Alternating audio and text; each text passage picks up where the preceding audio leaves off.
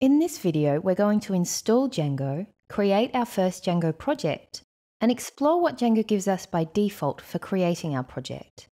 But first, we need to confirm that we're working inside the correct virtual environment. We can tell that I'm working inside the readit virtual environment because we can see readit at the beginning of my command line prompt. A very common mistake is to see an error such as dependency or package not found. Usually this is because you're not working inside the virtual environment where you've installed your packages.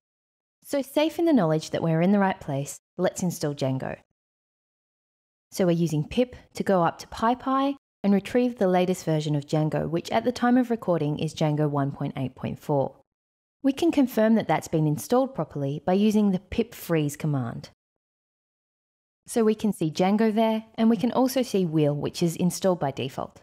The next thing we need to think about is where on our computer we want to install our project. On my computer, I have a folder called Projects. You might have something like Code or something else. Move to that folder now. As you can see, my folder's empty. Now we're going to use one of Django's inbuilt command line utilities to help us create our first project. So in this instance, we've used the Django admin utility, and we've specified that we want to start a project with the name readit. Now if we list out our folder again, we'll see that a new folder has been created. And if we have a look at what's inside that folder, we can see that we have a number of pre-generated files. The first to talk about there is manage.py. This is essentially a thin wrapper around a command line utility. We're going to be using this a lot as we build our project. In fact, the first thing that we're going to do with this is tell Django to sync our database using the migrate command. Now if we list out our folder again, we can see a SQLite database inside our readit folder. Now that we have our database, we can actually go and see what our Django project looks like, and manage.py gives us another utility to do that. Let's use the run server command to run a local server on our computer. And opening that link, congratulations, your first Django-powered page. Now, as I'm sure you can guess, 127001 is actually my localhost, so a shortcut to accessing this server is to type localhost 8000.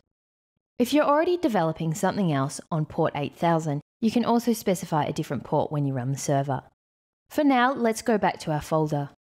So besides our database and our manage.py, we can see a folder called readit, and this is the root of our project installation.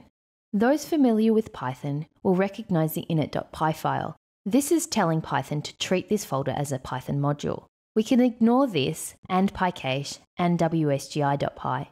wsgi.py is going to be used later to deploy our project. For now though, we're most concerned by settings.py and urls.py. Let's open these up and see what's inside. First we have our settings.py, and as the name suggests, this is where we keep all of the settings for our project. When we created our project, Django gave us a whole lot of default settings. In fact, we've already used one of these default settings. Scrolling down, we can see that there's a database setting. This is what told Django to create our initial database with SQLite. We're going to be using the settings.py file a lot as we develop our application. The other file of note is urls.py. Think of this file like a dynamic traffic director. When a request comes in, the requested URL is compared to each URL pattern in the list. If a match is found, then the request is sent to the specified view. The example URL we can see is for Django's built-in admin. The orange part of the URL is a regular expression that matches /admin. Let's go and have a look at that in our browser. When I requested the admin URL, Django found a match, and then sent that request onto the specified view. In this case, Django's doing something a little bit more complex, and including a list of other URL patterns to match that pattern to. But don't worry about that for now. We'll be coming back to this file again later when we explore how to set up our URLs and our views. But first, we need to create an app to live inside our project. This terminology can be a little bit confusing for new Djangonauts. It certainly was for me. In Django, an app is a self-contained or mostly self-contained module that lives inside a Django project. Django comes with its own built-in apps. In fact, the admin app is one such app. By default, in fact, Django enables 6 apps, and we'll be looking at those later. But you can create your own custom apps to create your own custom functionality. Let's go ahead and do that now. When creating apps, we need to think about the different parts of our project and how we might separate them thematically. For example, if we were building an e-commerce platform, we might have a checkout app separate to our products app. As our project is quite small, we're only going to create one app called Books. To do this, we need to go back to the command line. First, let's cancel the server with Ctrl+C. Next, we can use Django's inbuilt command line to start a new app. Looking again at our tree, we can see that Django has created a new folder for us. And inside that folder, we have a whole lot of Python files. We'll be using all of these to build out our custom functionality. Now we know that Django has apps and that we can build our own apps, but there's actually a third type of app available, and that is third-party apps that have been developed by other developers that we can use in our own projects. Most of these are hosted on PyPy, so we can simply pip install them. We're going to do that with one of Django's most popular third-party apps called Django Debug Toolbar. It's going to help us debug our application as we build it.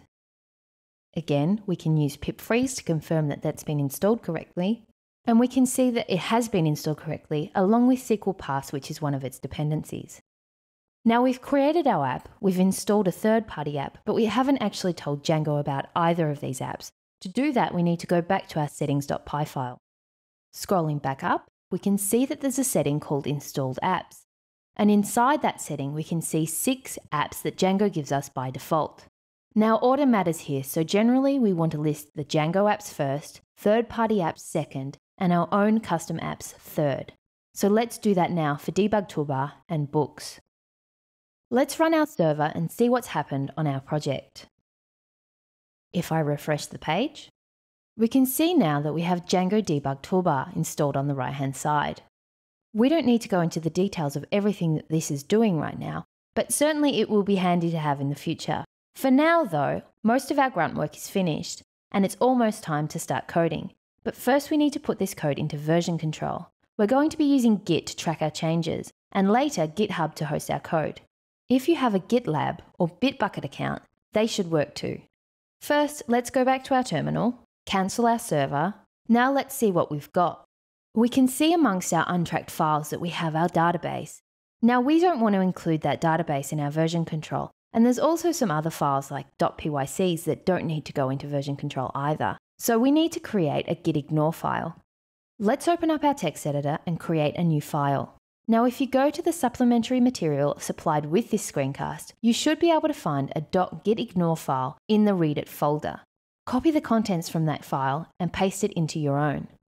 Now save this file as .gitignore. Now switching back to our terminal, if we rerun git status, we should see that Git will no longer track our database. Fantastic. Let's add and commit this. Congratulations, you've installed Django, you've created your first Django app, and you've also installed a third-party application.